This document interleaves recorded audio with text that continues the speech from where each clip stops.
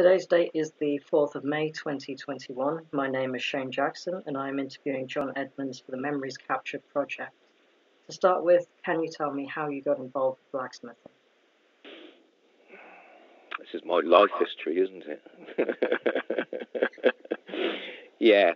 I'm 67 this year, so I was born in the 1950s. And my father, when he came out of the Second World War, he became a clerk for an animal feed firm in Andover. And the mill manager retired in the early 60s. My father took on the mill manager's job, and we were living in a mill house, and we moved down the road into the main mill manager's house, which was on the site of the mill. In fact, the house was attached to the mill. And this is a mill called Vitovis in Andover.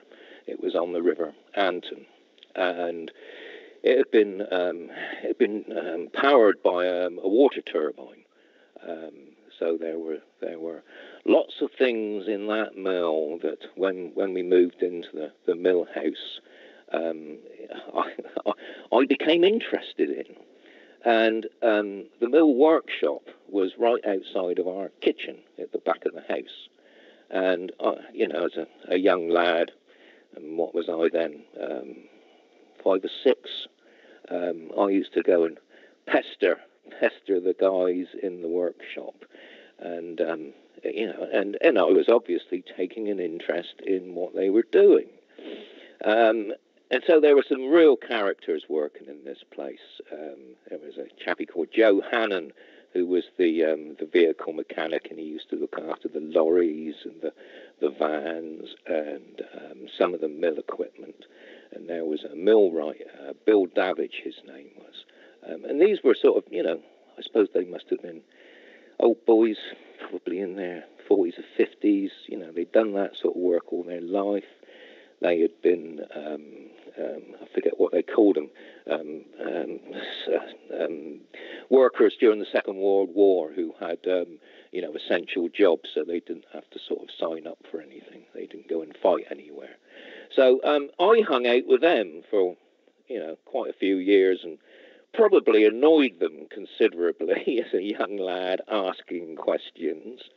And I remember seeing, machining. They had a lathe in their workshop, and I remember being in there and seeing them turn things, and arc welding and gas welding. So that was my introduction to. I suppose at that point it was sort of mill writing, and repair work for mill machines and equipment, and and that sort of really that set the trend for me. That was an interest that captured my imagination, and I was a model maker, so I worked in plastics, airfix kits, and balsa wood, and made things. And this life that I was leading, going to school as well, sort of was my main interest. I didn't really sort of partake in sports or anything. I had my own workshop in the house where I used to go and, make and build things. So, that was my sort of childhood, my childhood introduction to, working in metals specifically, as well as, a bit of woodwork.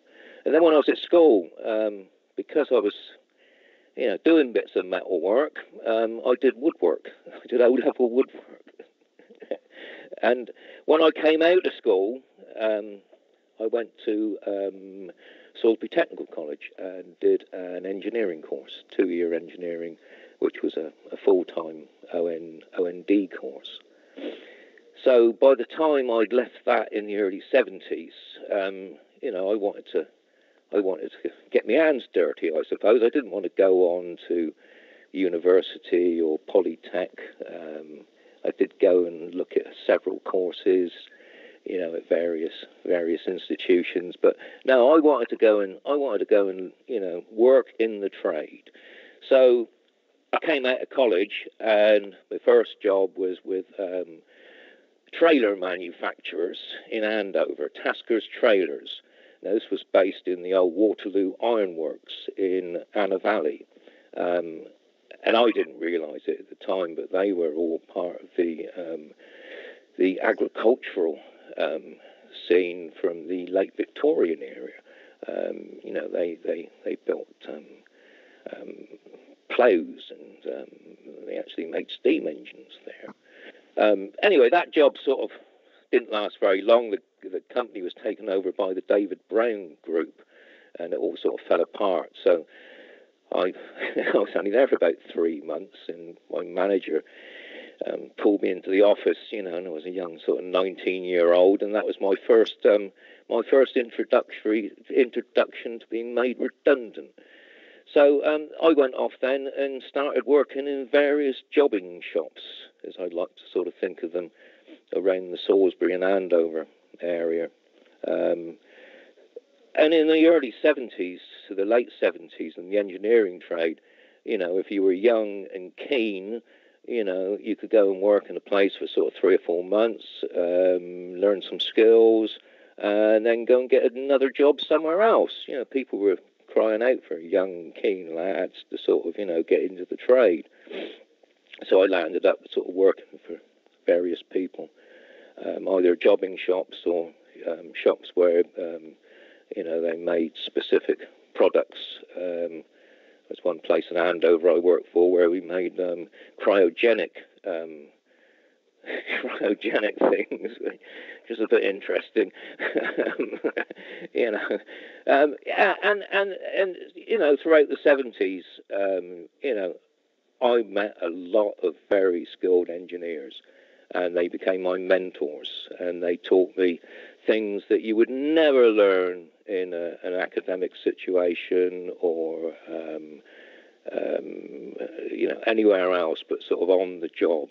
And and some of these boys were sort of they've been doing it all their lives, and so my skill levels increased to probably a fairly high standard.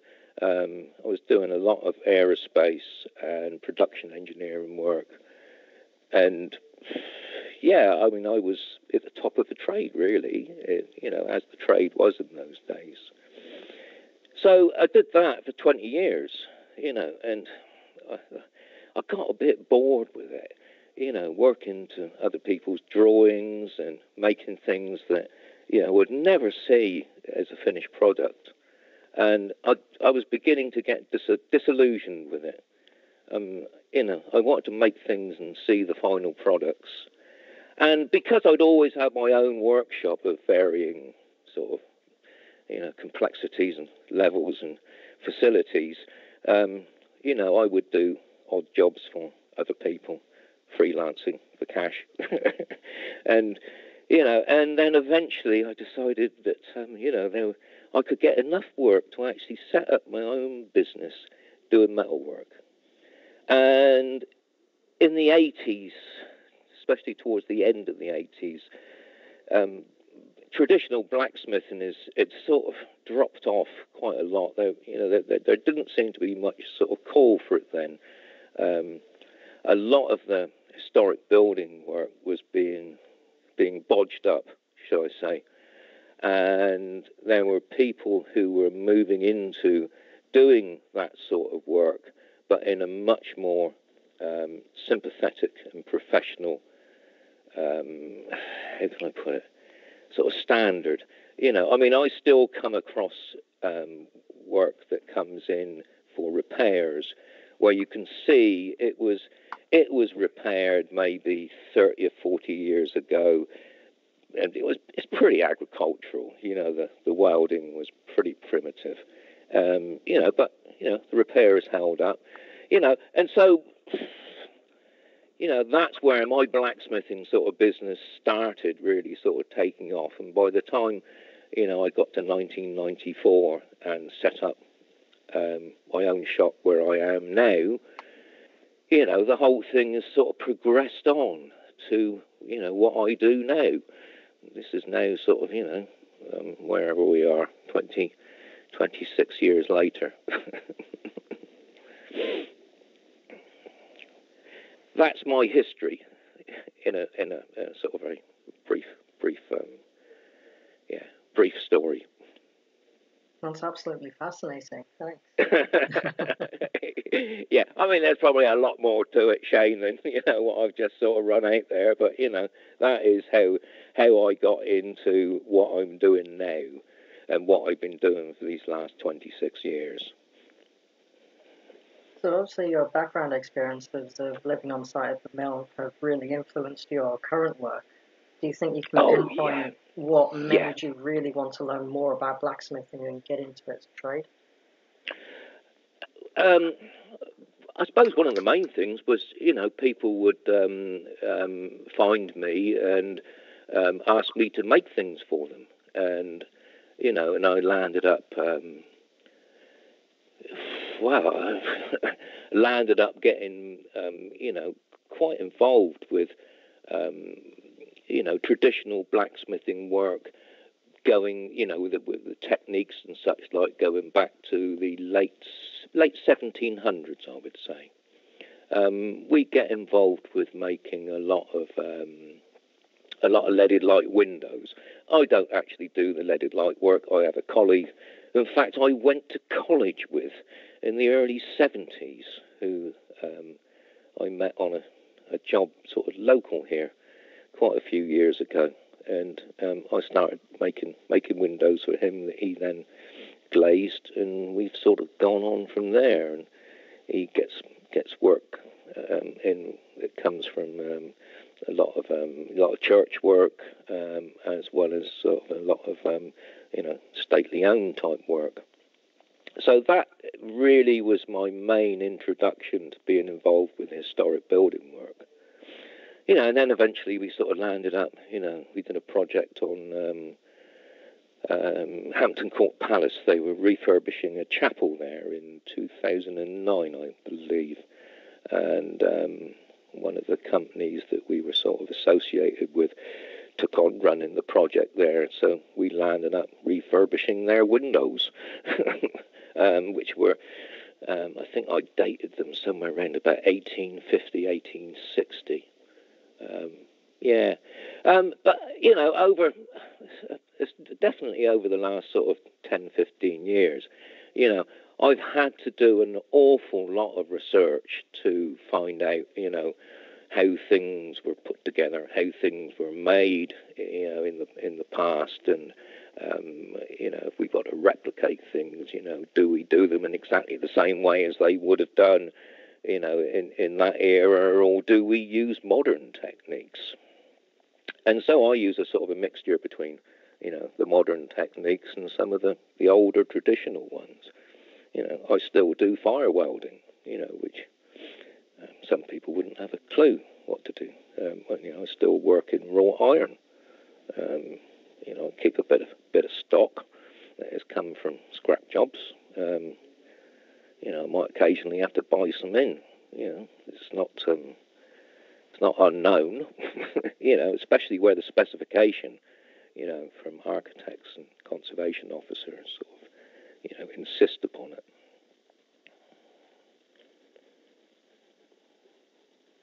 So what would you say your biggest challenge has been in terms of storing a historical building?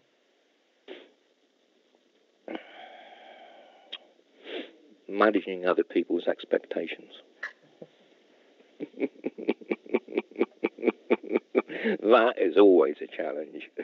The work just gets done. If there's a problem, after all these years of metalworking, if I can't solve a problem, and I can't find anyone who I can talk to who gives me a hint, or, I can go on a YouTube, or, I've never failed to produce what someone's, asked for, as long as it's realistic, as long as it can be done. We find ways of doing it.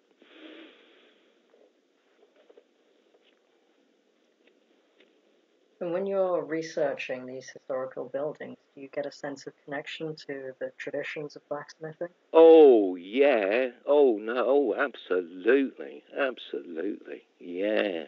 Yeah. I mean, I did a course at Westdean College. Oh, quite a few years ago now, and I'm just trying to think. Just trying to think of the chap who ran it. Oh, I can't think of his name. It'll come to me. Yeah, he was, he was a hands-on engineer, and he had some wonderful projects that he got involved with, and listening to him talk about some of those projects, you could tell that he really connected with them, and I identified with that straight away.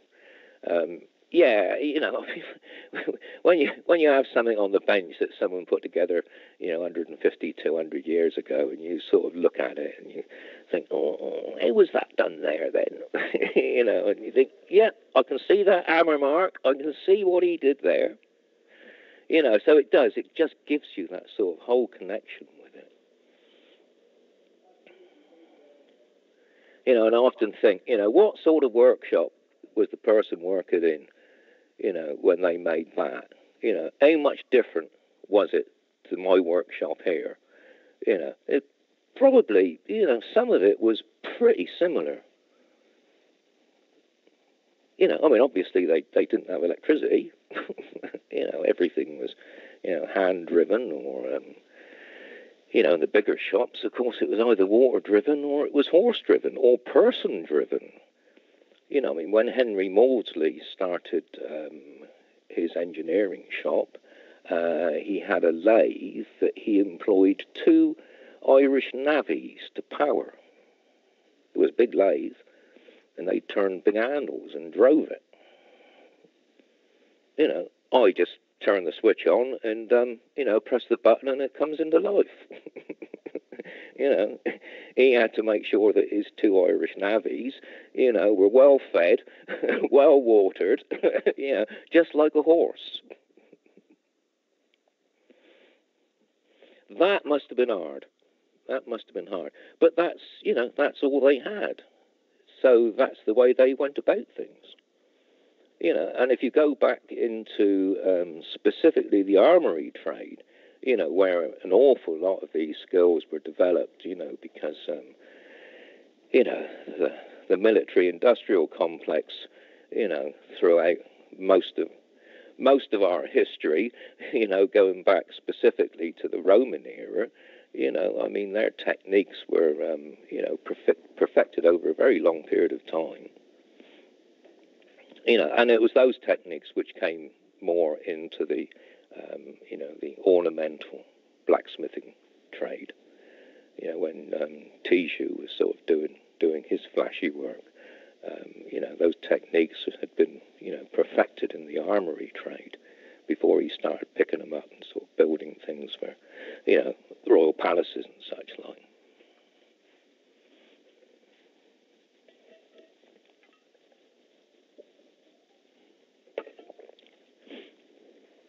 What's next then, Shane?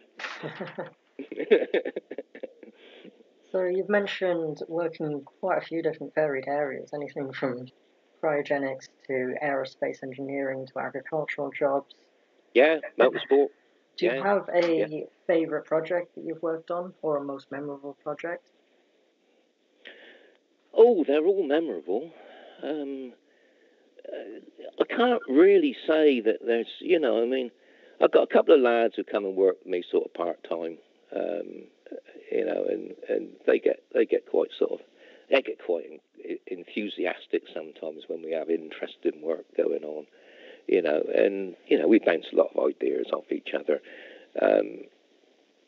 But once we've finished one job, we're on to the next one. It's a continual stream. So, the memories of them sometimes get a bit hazy. I mean, some of the things we have to produce are, they're repeat style work. We seem to land up doing a lot of curtain poles. We've got a project at the moment where we've got 31 curtain poles to make for a big house down in Dorset. Don't often have to make that many for a whole house, but this one's come up, so off we go. So this one will be a memorable one, because very rarely do I have to do a whole house of curtain poles, especially when there's 9 bedrooms and numerous drawing rooms and studies and kitchens and whatever. I mean, some of the memorable ones are probably more the obscure ones, like having to build some fencing to go round an exhibit in a cellar. And the exhibit consisted of a black granite stand, I suppose you could call it. And in the top of it was a bed of gravel and a cast iron skull.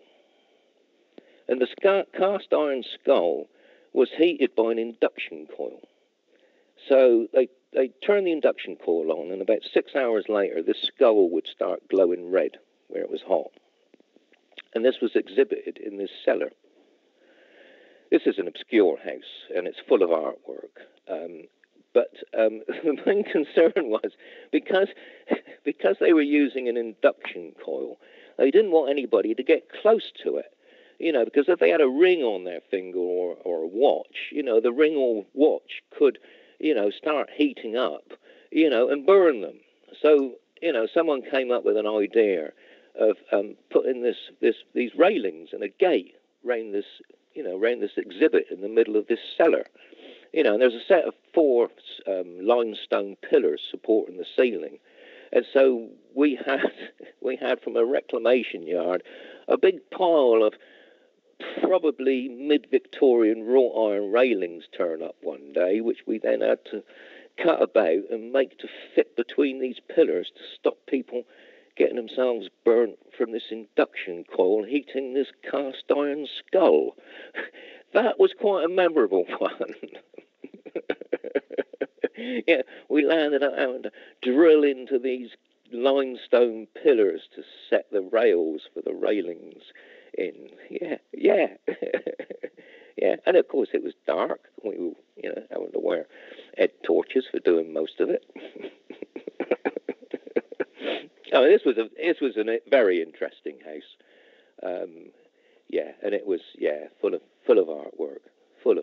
You walked into the main foyer, and there were two Gormleys, standing in the foyer.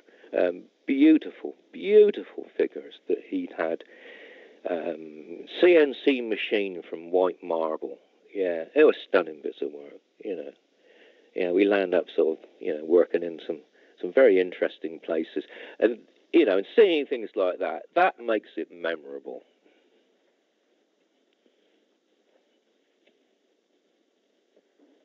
Yeah, it certainly sounds like something you won't be forgetting for a very long time. Yeah, and having to find out somehow how some of these old buildings are put together, so you can get some fixings in walls. We were working in one very, very interesting house, and the builders had been in there, and we were making various curtain poles to be put up in this. They were sort of accommodation rooms, I suppose, in this big house. And the builder, I said to the builder, I said, what are the walls in here then? And he said, oh, there's about 3/4 of an inch of plaster, and then there's some lath, and then there's some brick behind it. I said, oh, all right. And so sort of going about 1.5 inches, and we should find some brick then, should we? Yeah. So we drilled through the plaster and through the whatever was behind it, and there was a void. There was a void which went through to the back of the outside wall, and the outside wall, the back of the outside wall, was 0.5 metre in. We had to get some fixings in it. So that was a bit of an interesting fixing job, that was. Yeah, but I mean, we use modern techniques for that. We use a lot of stainless steel studding and modern resins, You know, we sort of delve into the stonemasons sort of scene when we get involved with those sort of things. And, you know, actually sort of, you know, I work with quite a few stonemasons, you know. They're always good for hints and ideas, especially when it comes down to sort of, you know, how some of these buildings have been put together. That was a memorable one. Yeah, it certainly sounds like these things are not straightforward for you. Oh, no. And, you know, I often say to the lads that who come and work with me, I said, you know, the only reason we're doing this is because no one else wants to, because they know what it's about. But never mind, we have a few techniques and a few tricks up our sleeves to get round it, because we've learned over time. So, yeah, a lot of the work that I have to undertake, you know, is based on experience. That is the key to it. You know, so going on to your last question, which will be about, you know, how do you get people, you know, young people involved in this sort of style of work, then, you know, there's only one way to do that, and they've got to become experienced. And really, the only way of becoming experienced in working in historic buildings is to actually work in them. And the best way of doing that is to, you know, start doing it from a building side, not from a metalworking side. You know, I mean, both the lads who work with me have actually come from the building trade. So, you know, I'm very privileged to have their experiences from the building trade. You know, I mean, we often have discussions, you know, where, you know, I say to them, well, this is your field of work more than mine. You know, I can work out how to do the metal work, but, you know, you two are going to have to work out how to do the building work, because, you know, that's your experience, that's your skills.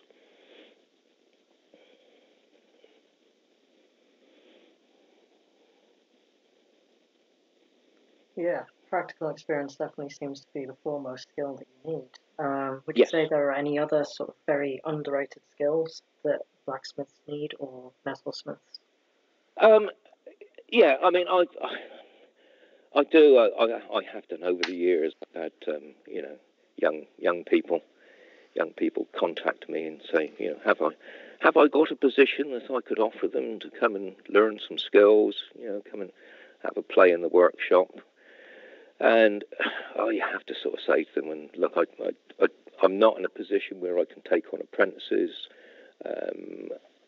I can give you a lot of guidance if you want to become involved with, you know, the blacksmithing, you know, engineering scene. I said, but really where you need to start is similar to where I started.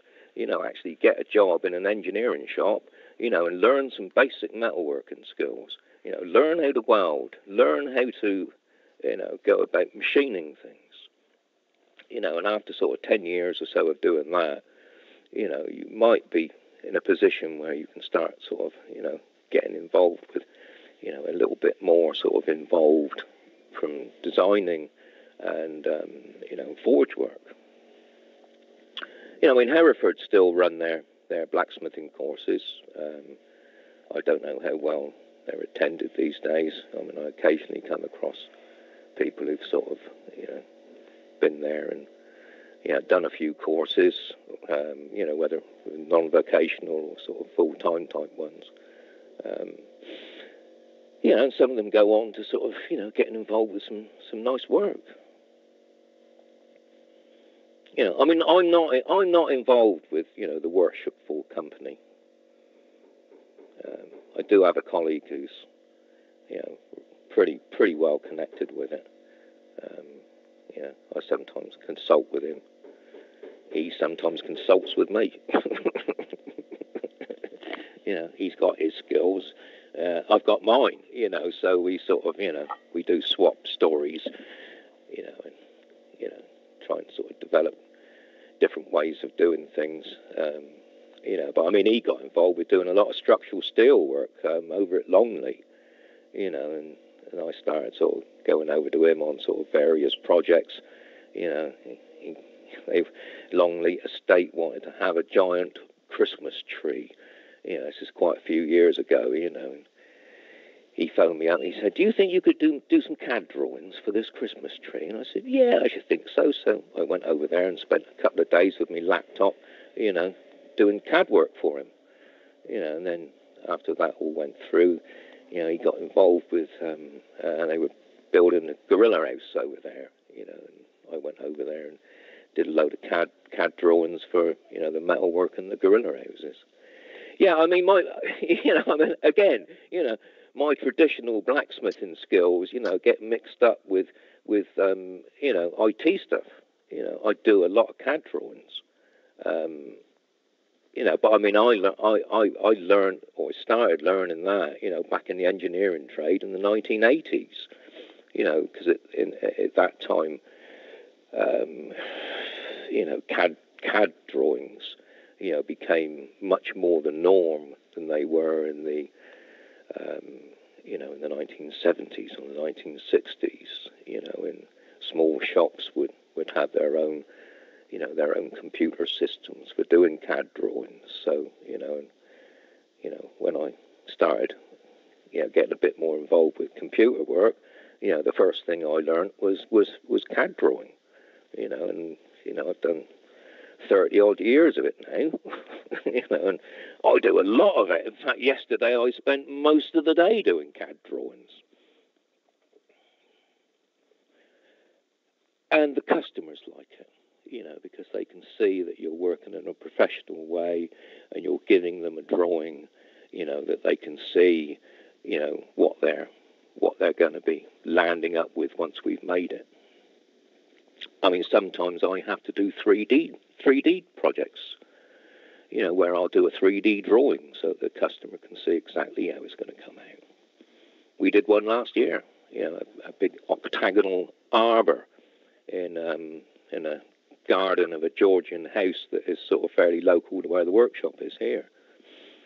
The customer was a garden designer in the Isle of Wight, and she'd moved. She'd come off the island and moved up here around Salisbury, and she got in contact with me, and we did her this big octagonal arbor. And the only way she could see, what we were going to make for her was to do a 3D model of it, and show it to her. So that is definitely not a traditional blacksmithing skill, is it? But, it's something I use to good effect here in what I'm asked to do.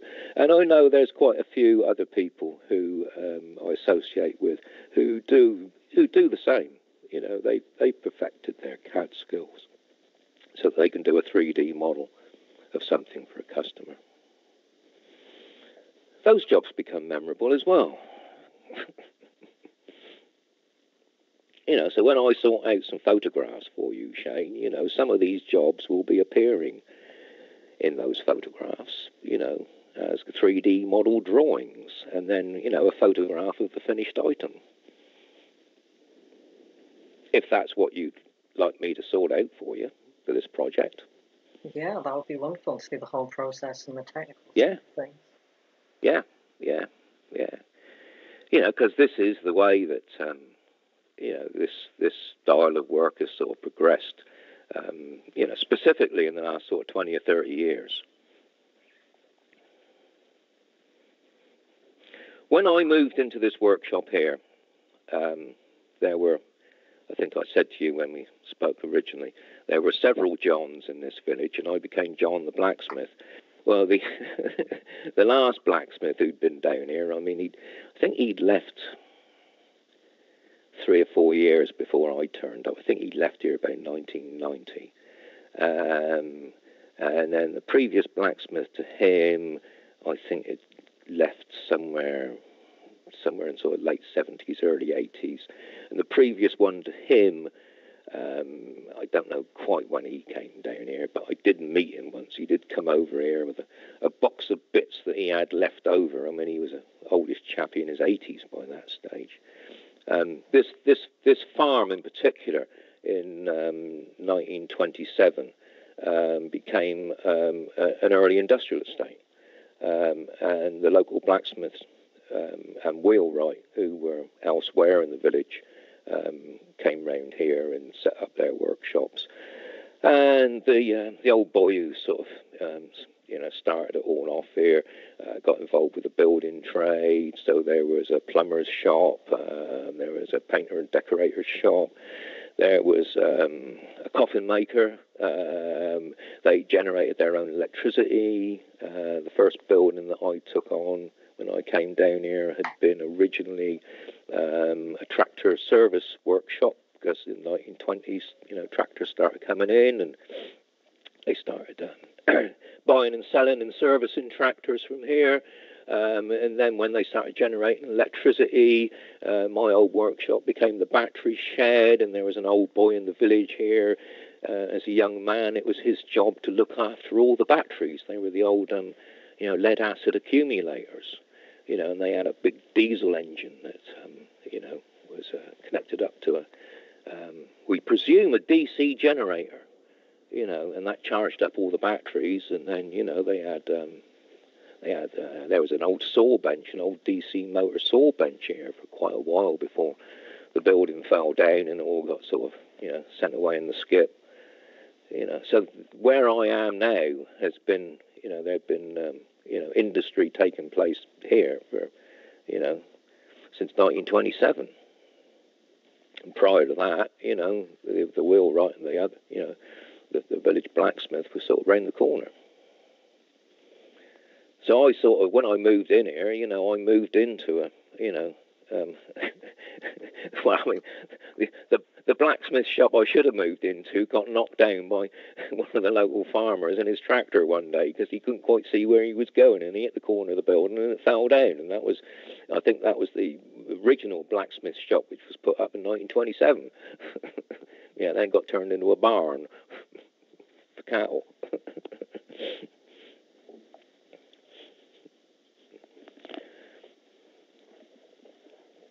But blacksmithing in those days was very different.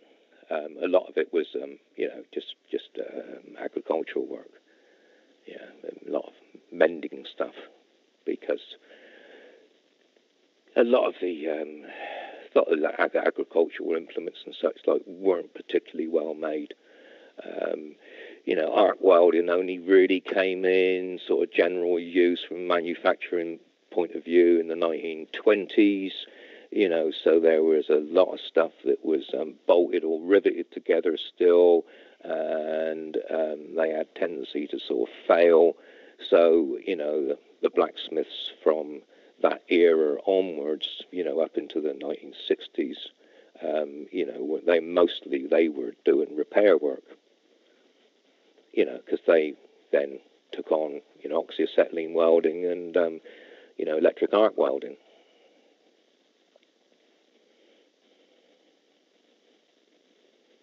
Which I still do.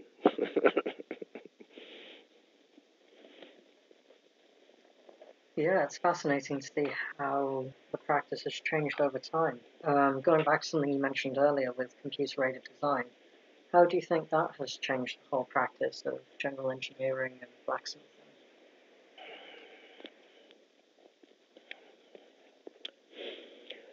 When Henry Maudsley started his engineering business, and up to his death in 1827, 1829 era, he was the first precision engineer.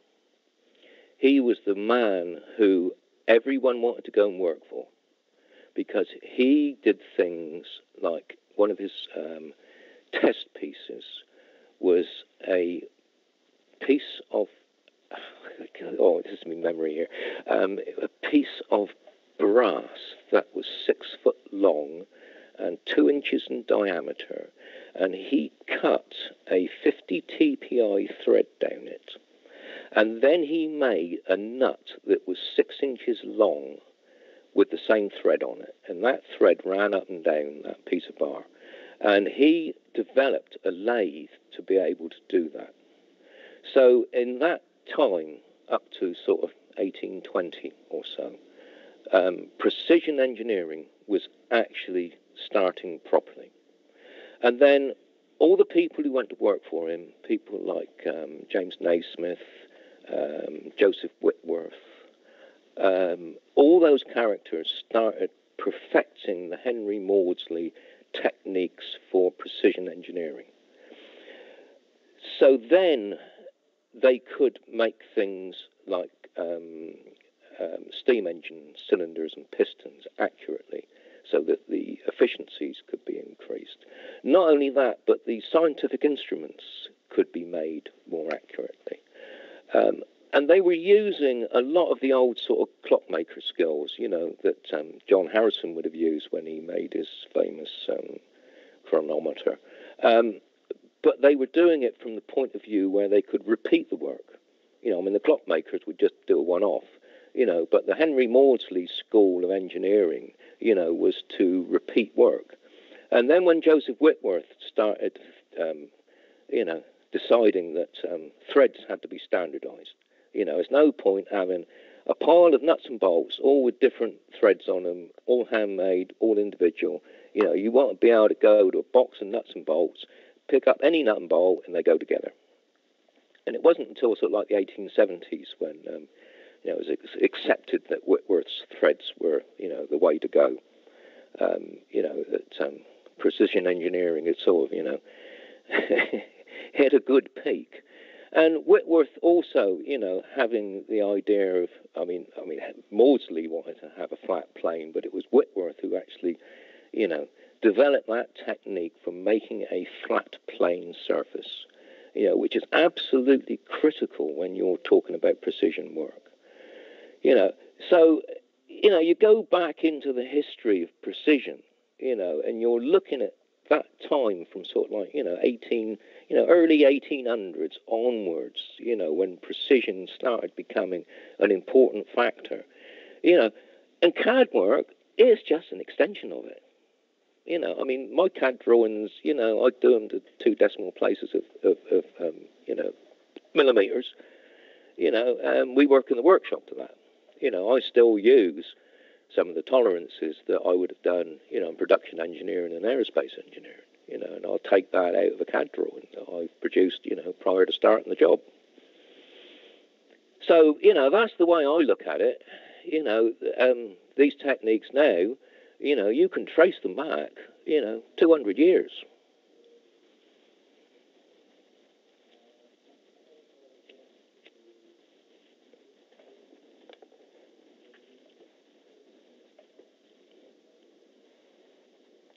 There's definitely a lot of rich history there. Oh yeah, yeah, yeah, yeah, yeah, yeah. And you know, this is the European history. I mean, you start looking at the American history, you know, it's quite different.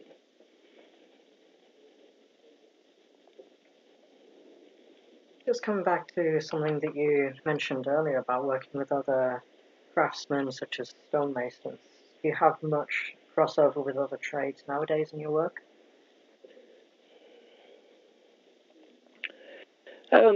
Yeah, it's really only sort of like the stonemasons, you know, the yeah,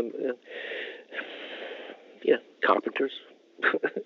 Yeah, I have a few carpenters that I sort of work with, you know, because some of these projects, you know, have a timber part to them. You know, I mean, the builders, you know, occasionally have to do sort of, you know, some structural stuff, you know, because they started taking some plaster off a wall and sort of looked at it and thought, oh dear, that wall's not very good. We're going to have to tie this together, you know, and, you know, land up having to make some tie bars, you know, to pull walls together. You know, that was a traditional blacksmithing job. You know, I remember when I was doing my physics O-level, you know, my physics teacher, John Dyer, his name was, he had been a sergeant in the army, and he was a right old character, he was. But I remember him talking about tie bars in buildings pulling walls together. And the way that they used to make the wall pull together was to heat the bar up. They'd put the bar in, one wall to the other, and put something on the outside, you know, a cross or a plate or something or another, and, you know, tighten the nut up. Then they'd heat it up in the middle. Then they'd cool it and shrink it. And as it was shrinking, they'd be tightening the nut up. And they do that in several places on that bar. And I remember him telling us this story, you know, about how they pulled two walls in a building together by heating up a bit of metal, going through it, you know, and shrinking it when it was hot. I find that fascinating. I found that fascinating then. I've never had to do that because I'm not really that keen on taking too much heat into a house. So I'm not too sure how they would have got on doing that in a, you know, a nice thatched cottage with some, you know, cob walls that need pulling together. But, you know, that's the way they used to do it.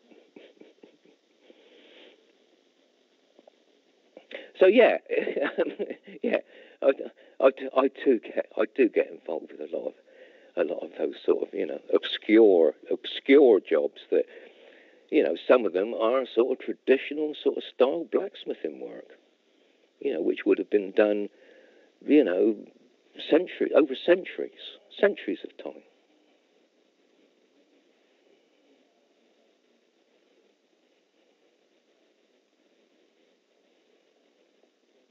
It is incredible how flexible you've had to be over the years with certain types of projects.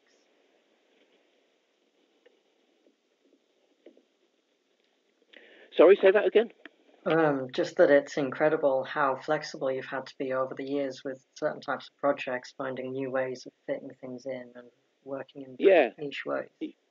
Yeah, yeah, yeah. Yeah, and I suppose people come to me, you know, because they've got this idea that, you know, I can solve their problem. I suppose I'm my own worst enemy. You know, I like a challenge. You know, and I've developed this reputation for you know, overcoming things.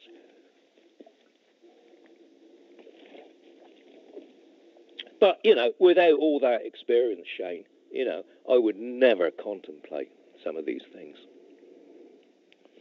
You know, if I was a young person and hadn't done all these things over all this long period of time, you know, and had such wonderful mentors as well, you know, and I mean, I still remember some of the things that, you know, my mentors would have said to me, you know, might not have been relevant at the time, you know, but maybe 30 years later, oh, I remember so-and-so talking about something like this, you know, and he did it this way, or, you know, he knew someone who'd done it another way, and, you know, you land up sort of thinking, oh, blimey, I wish my memory was a little bit better, but, you know, it seems to be just about good enough to remember some of these things, you know, without having to sort of, you know, do too much research, and actually sort of remember them from experience and conversations from, you know, 20 or 30 or maybe 40 years ago.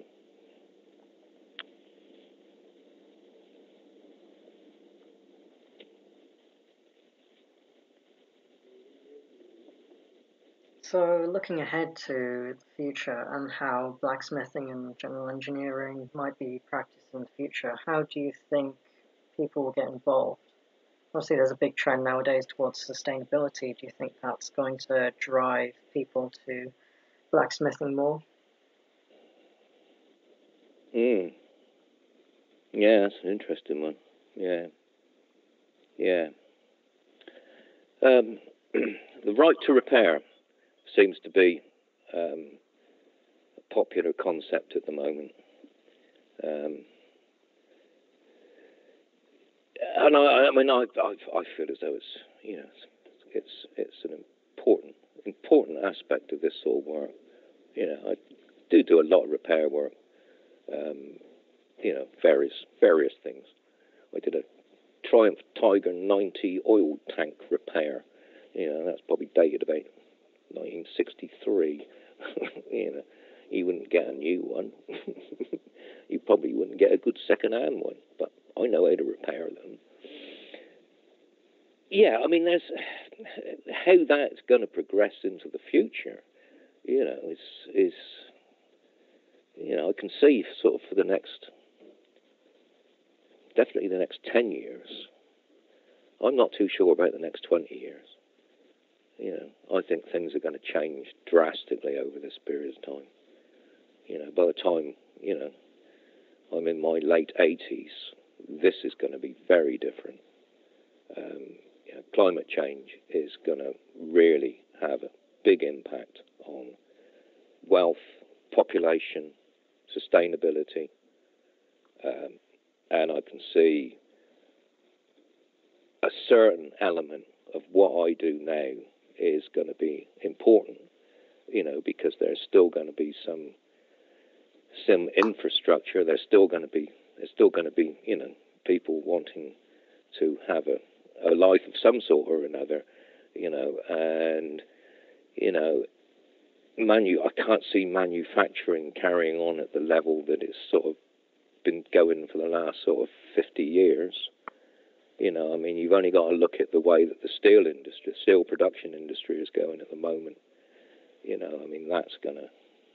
It's beginning to hit a wall. The argument for coal mining and producing coke to produce steel, there's no real choice. You can't really produce steel without coke. There's this crazy idea that you can produce steel with hydrogen, but you cannot have a large quantity of hydrogen at 1500 degrees centigrade, without a risk of an incredibly explosive situation. So from a practical point of view, that is not going to work.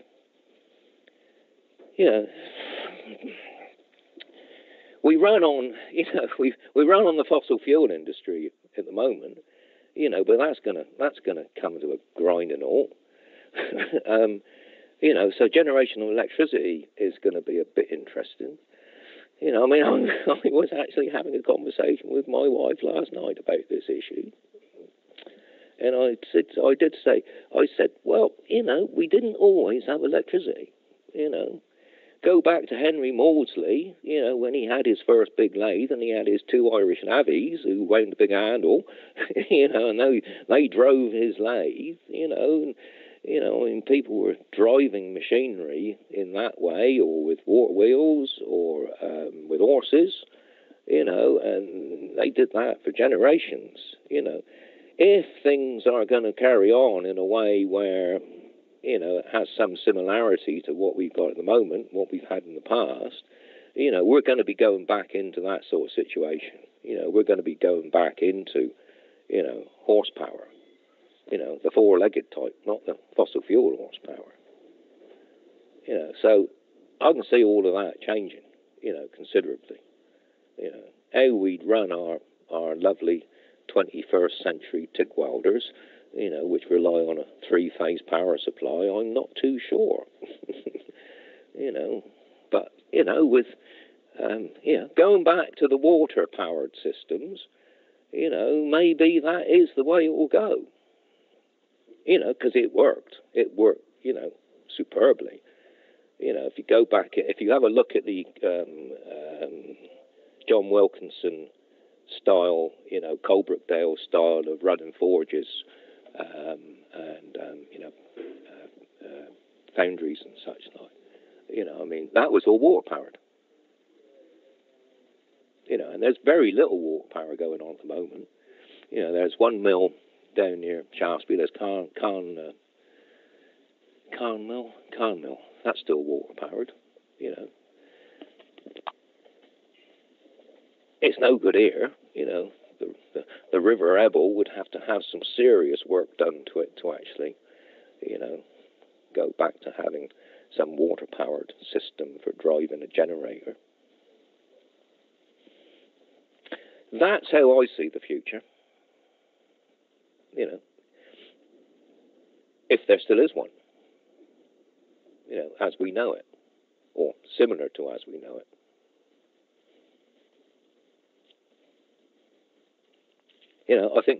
I think Greta was right when she said, the children of today should panic. She did backtrack a little while ago, saying that she didn't mean that literally, but I think she should have meant it literally. I think we should be panicking. I think we really do need to identify, how the future is really going to be, not some pie in the sky idea of, you know, everything running on, you know, solar panels and big wind turbines and such like. You know, that's a short-term solution. And, you know, the research in nuclear fusion doesn't seem to be sort of coming up with the, you know, the answer to all energy problems.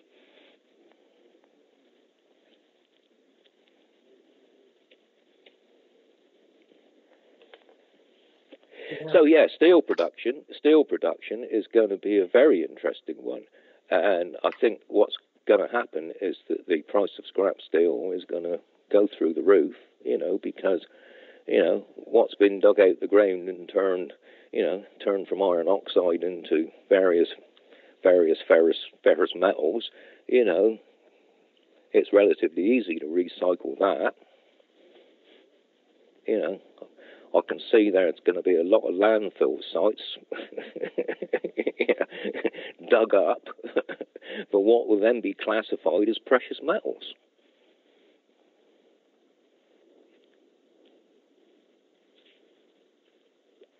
I hope that doesn't sound too bleak, Shane.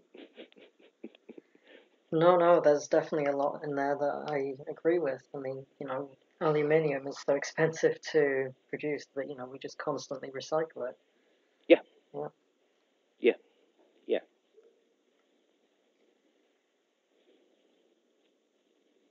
But I think that covers all of my questions. Is there anything that you'd like to add or anything that you think we've missed? Oh, probably. Well, I think we've got time Yeah, to cover probably that. another couple of hours worth. But you know, I mean, that's sort of giving you I hope that's given you a sort of a basics of what the situation is with, you know, what we term as 21st century blacksmithing and general engineering. Yes, certainly. You know, which is what my business has been all about for these last sort of, you know, 30 years or whatever. You know, where I come from in it and how I got here. You know, and all those people before me got here as well. You know, as you said, you know, do you feel a connection with those people from the past? God, blimey, don't I ever? I mean, I'm sitting here next to my lathe, and I'm looking at the lead screw on it, and I'm thinking that lead screw was developed from the lead screw that Henry Maudsley cut in 18 whatever it was. You know, that's one of its, you know, that one he made was its ancestor. And all those other lathes in the world are exactly the same. They all came from that one that he cut then. So yeah, I do feel that strong connection with all those past people.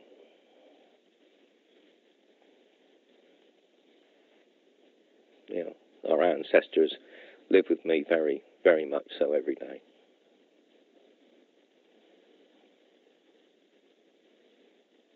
I think that's why I love doing it, really, to tell you the truth. You know, it's that connection with the ancestors. Yeah, I definitely feel that as a history student as well. I was going to say, you must. Yeah, you can identify with that.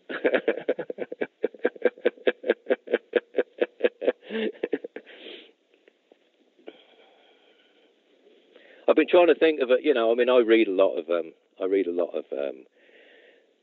books of you know, Victorian engineers and such like. You know, I mean, I've got a bit hooked. I scan the bookshop websites and such like to see if there's, you know, rare editions sort of still being. I mean, a lot of them these days are sort of, you know, reprints. You know, they're photocopies, and some of them are a bit difficult to read. You know, they weren't very well published in the first place. You know, by the time they got photocopied, you know, they got a few, you know, smudgy thumbprints on them and such like. You know, they do get a bit, yeah. Yeah, I mean, there's none I can recommend. You know, they've all been good. They've all been good. You know, the person I think who really sort of brought things to life was Fred Dibner. You know, specifically in his television series. You know, I mean, he was a good historian and a splendid artist, an artisan, and he popularised things. You know, I think he was one of the people who inspired a lot of a lot of people who are getting into, historic building work, to actually sort of, look at it properly and think, oh, we can do this a lot better than we have done.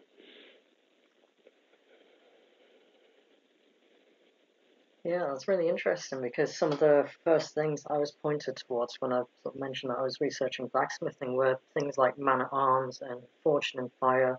Those big sort of competition TV shows that kind of popularized blacksmithing. Yeah, Forging in Fire. I mean, that's a bit. Yeah, it's like a game show. But I mean, a lot of what they're doing is sort of based on the armory trade. When they're doing all their pattern welding, so it's like making swords and axe heads and all that sort of stuff. Yeah, that's all armory trade stuff. That's not, that's not delicate scroll and flower work like Tiju would have sort of got involved with, or Samuel Yellin. It does seem to be the case that the big spectacular things, that the things that become most widely known about. Yes, yeah. Yeah, it's because those are the ones which have become memorable. Yeah, memorable by the people who did it, memorable by the people who paid for it. Bloody hell, did I really spend that much on it? We better put some gold leaf on it and make it look like it is worth it.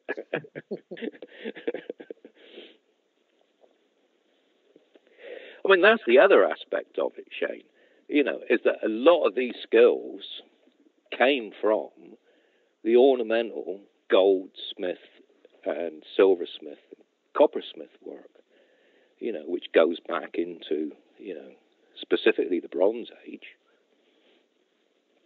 I mean, there's been some beautiful pieces found in, some of these archaeological digs, and they were purely ornamental, and those skills are, those skills are really only found today, in the jeweller's trade. And they've been going a lot more than, they were before the Iron Age.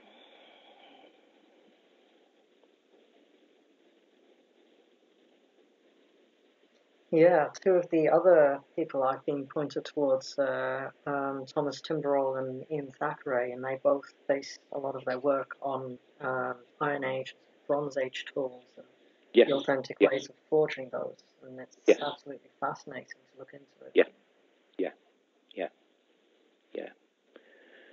Very niche market, and those people have sort of specialised in it, and their commissions are sort of based around those sorts of works. They wouldn't get involved with some of the stuff that I have to do. I suppose that's the beauty of having your own workshop, is you can choose which area you want to specialise in. Yeah.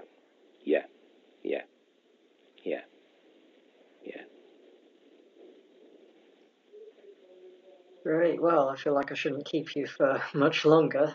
That's all right, Shane. I really enjoyed it. Trip down memory lane. Yeah, you sparked something off in me there. When I got your email the other day, I thought, bloody hell, this could be interesting. Yeah, and some of this is going towards the history, the Chalke Valley History Society History Festival. Yeah, absolutely. We're not. Yeah. I mean, I'm not really involved with it, but two of my customers are. One of them is the sort of, the big driving force behind it, Lady Rothermere. Another one is over at Lord Shaftesbury's place, and she's sort of involved with the organising of it. Yeah, so, I'm sort of on the peripherals to it, and it takes place, a couple of miles up the road. Mm. That's why I thought it was important to, put some time aside for this today. Yeah, I really appreciate it. Mm. You've been practicing for much longer than I've even been alive for, so a huge wealth of experience and stories. Yeah, well, I'm an old codger now, see? I can speak from experience, can't I? I've done it. Still doing it. And we'll carry on until I drop dead doing it. Yeah. Yeah, it's ironic, that there was an old boy who, I mean, he'd passed a long time ago, but, I do remember him coming in here, and he said, well, I remember, in the courtyard round the corner there, seeing two coffins standing up against the wall. They banged them out in the woodwork shop round there. Someone had died in the village, and they the undertakers had sort of commissioned them to make the coffins for him.